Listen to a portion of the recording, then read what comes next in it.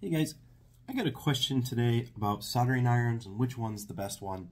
So I figured I'd just make a video real quick and show you guys some of the differences between various soldering irons on the market and what to look out for, especially if you want to seriously get into this hobby or professional rework.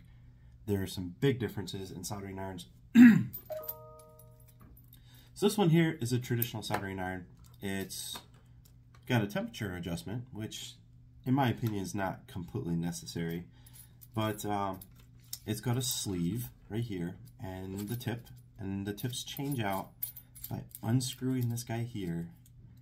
You can see this is the heating element, is ceramic, and then inside here is going to be your tip insert, and this one here is a large conical tip.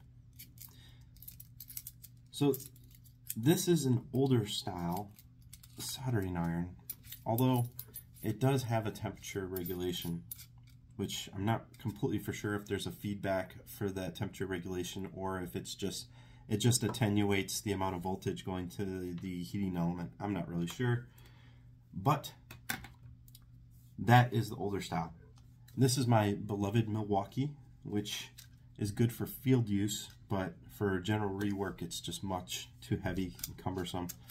You can see if I unscrew it, same exact thing. There's the heating element. It's very delicate. You got to be very careful with it. And this one here has a small conical tip. So this one here will insert over the heating element. Screws down and you're good to go.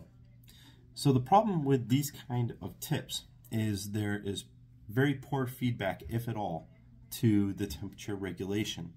This Milwaukee here, I don't believe has temperature regulation, but what it does have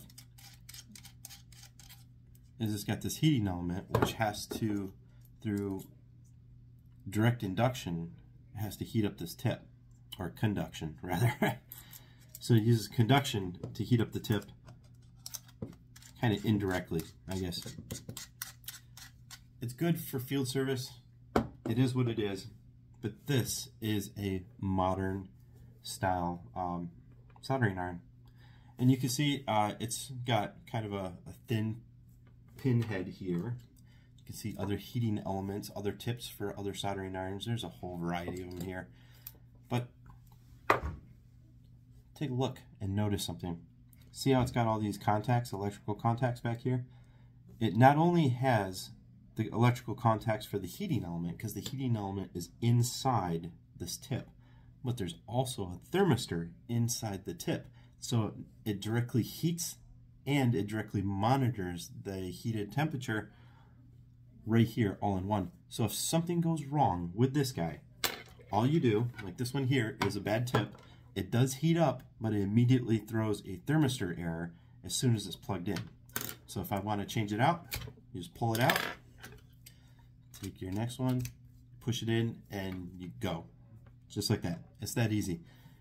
So compared to these other ones, it's actually very safe too, because on these ones here you get a thermal barrier that you're going to grab onto. So sometimes they're plastic, sometimes they're silicone, and you grab onto the tip, you pull it out, you stick your cold tip in, and as soon as it recognizes the thermistor, it starts heating this guy to your preset limit immediately.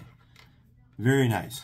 Now this guy here, the old style, it has to heat this guy up, and if you saturate this guy, like let's say you cool the tip or you have a large ground plane and it starts heat sinking away from this tip, it is much slower to react and to heat the tip back up as this style. So these ones here are the preferred type of soldering iron. This one here comes from my Quick TS 1200A, and these tips, all these various ones right here, these ones come from a Hako unit, and you can see somebody really went off on the amount of tips that they have. And you can see a lot of the tips are not in the best quality, so these should be probably wire brushed to clean up and then tested, and if anything, if the contacts are corroded, they need to be thrown out. But you can see there's a variety of different tips. You really don't need all these tips. All that I normally use are the small chisel And also I like to use this guy. This is a 3mm oval. You can see it right there. This is one of my favorite because when you touch solder, the solder ball likes to collect right on that flat. See that? So the solder likes to sit right here on the tip, which means you can transfer it over connections and stuff way easier. Conical tips, no matter how good they are, solder just does not normally like to sit on conicals. There's not a lot of thermal mass there, so it's really easy to sink the heat away from really fine tips. Whereas this oval, or the wedge, the style right here, just seems to work really well. It's got a reasonable amount of thermal mass. It's only a 3mm, but this is easily one of my favorite tips. So guys, if you're looking for a soldering iron, these ones here might be okay if you're getting started. But if you really want to work on some good boards, maybe some larger PCBs, you need a higher wattage soldering iron, one that's 70 watts or more, and get some good tips and keep your tips maintained. All right, these ones here, you can see that they're a little dirty. This one's tinned, and when I tinned it, you know, it cooled down naturally and it gave it that charcoal look. Once it heats back up, I'll clean it off and I'm ready to rock and roll. So tin your tips, take care of them. If you have corrosion on your tips, like these ones here, think about getting replacements, because I probably wouldn't trust these for serious work. Anyway guys, that's just a real quick video on the various types of soldering irons, what to look out for. I highly suggest any soldering iron that's got the integrated thermistor with the heating element.